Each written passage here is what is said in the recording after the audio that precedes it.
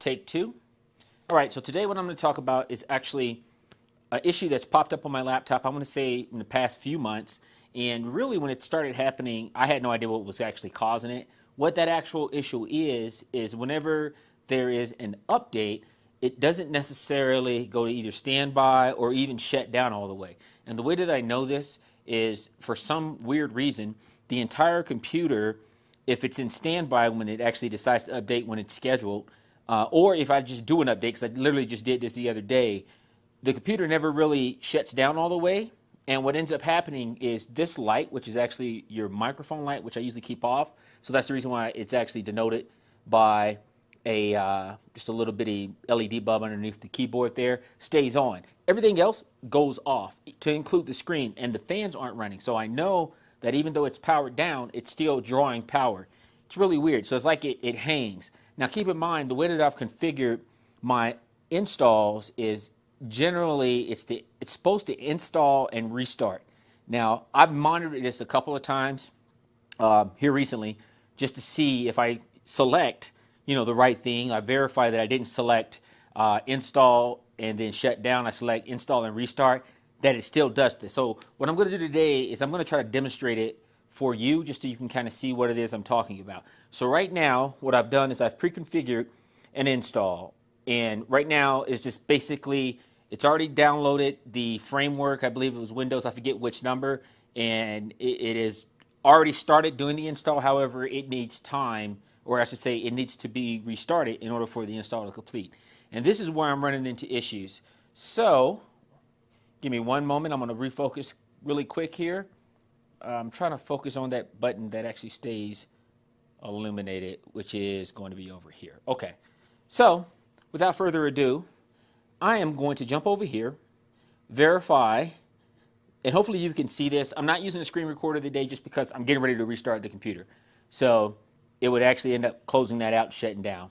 But what you can see here is there are three options, and I'll try to zoom in on the video. This is in 4K, so you should be able to see it.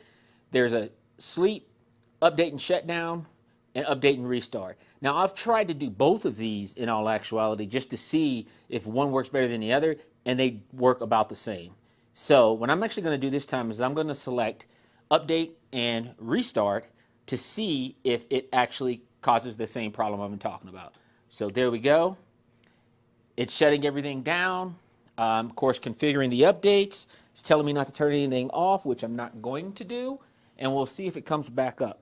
It's going to be hilarious if this actually doesn't work. But we will see. All right. So now it's shutting down, or supposedly restarting. But if you keep watching, you'll notice it's not really doing anything right now. Even though it should have been restarting, the keyboard is completely blank. Nothing is actually working. It is really, really odd. The one thing that I will tell you is normally what I do when I have this problem, I'll just hold this button down, which actually causes it to completely shut down. So therefore, if that light and this light will go off, and then I restart it. Generally, when I press the button to power it back up, it completes those updates and everything works fine. My point is you should not have to do that. So I know that this is a problem because once again, it doesn't work. It shouldn't work that way. Hopefully someone that's watching this video may have had this same sort of issue and they found a fix or a workaround for it. I have yet to at this point. So it's kind of a pain, a little inconvenient. What I am going to tell you is it's not that big of a deal. It's probably a little more concerning in the event that it does cause a problem because now something didn't get installed and then there's an issue. But I haven't had that yet. What I am going to do is I'm going to continue to try to work on it to see if maybe I can kind of sort the issue myself. And then worst case scenario, it can be shipped back to Lenovo and they can try to work it out for me. Prior to me doing that though, I will probably go through and reinstall the operating system. I really don't want to do that. But I honestly think that if I send it back to them, they're probably going to do a fresh install also if they can't fix it. So I could just do that myself and see if I can sort it. But now you can see it's not working. So what I'm going to do is I'm going to hold down this button. If you can't tell, hopefully you can see on the video that this button is still illuminated, okay, as well as the mic button. So give me one moment. I had something in my hand. So right here, it's still illuminated, and this button is illuminated. So what I'm going to do is hold this down, and then eventually you'll see it power down. By the way, the fans are not running. The computer is actually off. And you know what? I take it back. That button, I don't think it actually was illuminated. That one was actually off. But this one, you can see it went out. So now I'm turning it back on. So there you go.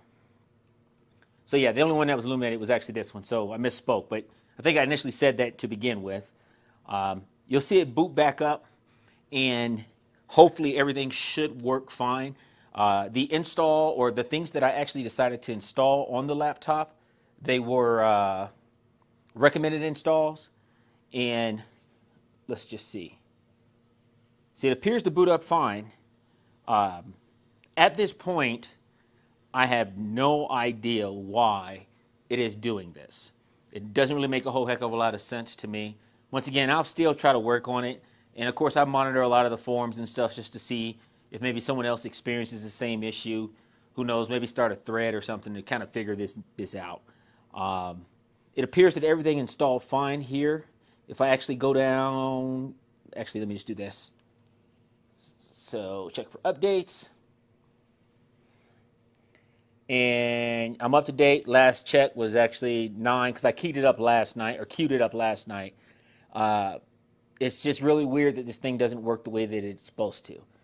What I will show you also is restart actually works okay. Now hopefully it does that for the video, just because it would be funny if it does start doing something different now that I'm recording. I don't think that it actually will. So yeah, this is kind of where I'm at with this thing. It's not that big of a deal for me right now, but I definitely want to try to get it sorted, hopefully prior to getting to the point where I need to send it back. And who knows, maybe it is just this laptop that has an issue. I do know that before I even get to the point where I'm going to ship anything back, I'm going to set everything back to factory. And that also includes taking out any of the updates that I've done just to see if I can get it to occur again. But as you can see, it just restarted fine. And yeah, that didn't happen the first time. So that's it. If you have any questions about this or anything else on the channel, feel free to chime in. Like I said, I think this is still a great laptop. This is the first issue I've had with it, and hopefully there won't be any more. So let me just go ahead and reboot, or really? Yeah. So yeah, hopefully there's nothing else that comes of this. But yeah, if you have any questions, leave them in the comments. Or like I said, if you want to chime in and give some help, I appreciate that as well. We can even start a discussion thread inside of the video comments here, just to try to get this sorted. So that's it. Agent Fit signing out.